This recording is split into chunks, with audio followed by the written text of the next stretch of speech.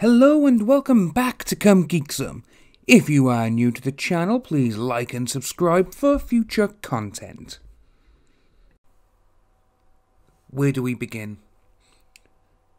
Today I went and saw Avengers Endgame.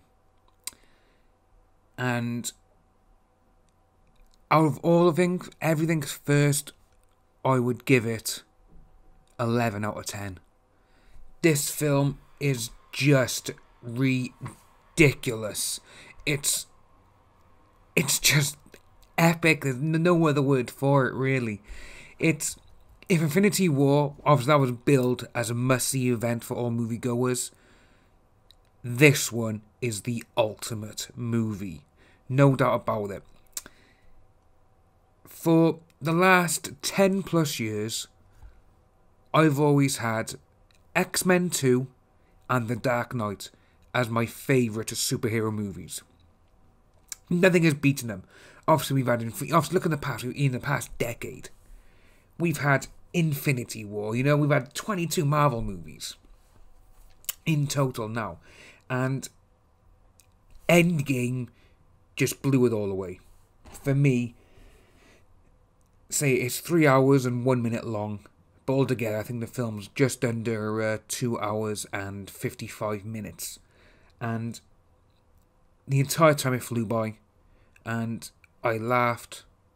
I will admit, I had tears in my eyes at certain parts as well. Because it's just, I wasn't expecting the emotional hit that this film would give.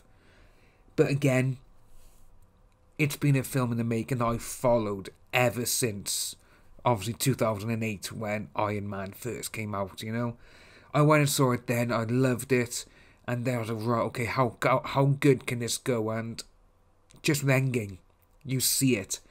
And what I'm about to say, it's not really a spoiler, because the cast have talked about this while they were actually making Infinity War, and Chris Pratt actually said it. But obviously, you all expect there's going to be like a huge battle sort of thing. But in one scene, you have every single Marvel Cinematic Universe character ever. And I was blown away by everything. It was just like, oh my god. This is the greatest superhero movie ever, no doubt about it. Nothing can beat it, and I don't think anything will ever beat it. Mostly because everyone has invested 10 years of their life into this franchise, The Infinity Saga is now over, and I just absolutely... My dog's barking for some reason, don't know why. And he's only a puppy as well, so that's annoying because he's a puppy, so he has to do it. But yeah, it's so, like I said earlier, it's such an emotional gut punch in the film. Well, quite a way, or nearly all the way through, actually. It's basically like laugh, cry, laugh, cry, laugh, cry. It's just like, oh my god, I never ever thought a superhero film would make me feel like this. That's just. It's just crazy how much a film can make you feel like, And say when you go through everything, 22 films, including this one now and everything else, and this film is definitely going to make $1 billion opening weekend worldwide. I can see it happening. Yes, it's already made up to this point, I believe, and say at this moment in time, it's 6:30 in the evening on a Thursday. It's already made 180 odd million worldwide in the first morning of opening. So that's just crazy. It's first half a day. They're saying that, they're going to go around and say that there's, it's easily going to make $260 to $300 million in America this weekend alone, which I can see it doing 100%. It's already broken box office in China. It's $800 to $1 billion opening weekend. I can see that happening for sure. Well, I watched it today. I'm going again on Monday as well to see it with my mates. Because I took my father today. And it's the first film he's ever seen that at the end of the film, when the credits start rolling, everyone, and I mean everyone in the cinema, just started clapping and applauding the film. They were hooting and everything. And everyone said exactly the same thing. I cried. Because I can't believe it made me cry. You know, that's how good this film is. It's 100% the best film I've seen in the last couple of years, without a doubt as well.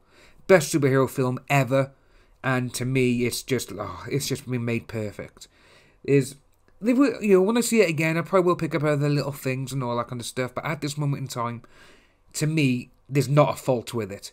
People will find faults; they always do, and I don't want to ruin this for people. But a lot of people know this on my channel. I've talked about Captain Marvel and such, but I'd probably say in the 3-hour runtime, Captain Marvel's probably in it for about 6 to 7 minutes. And I was over the fucking moon with that. I was ecstatic.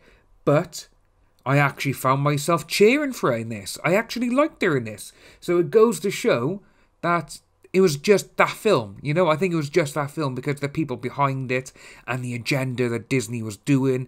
And obviously they were catering for the feminist side. But I urge you people, go out, go and see Avengers Endgame. You will not be disappointed.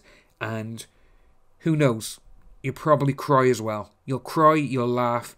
And if you need to take a pee, don't. Because it's nearly every single bit in this film is great. If you are new to the channel, please like and subscribe. Hit the notification bell for future updates, and I'll see you soon.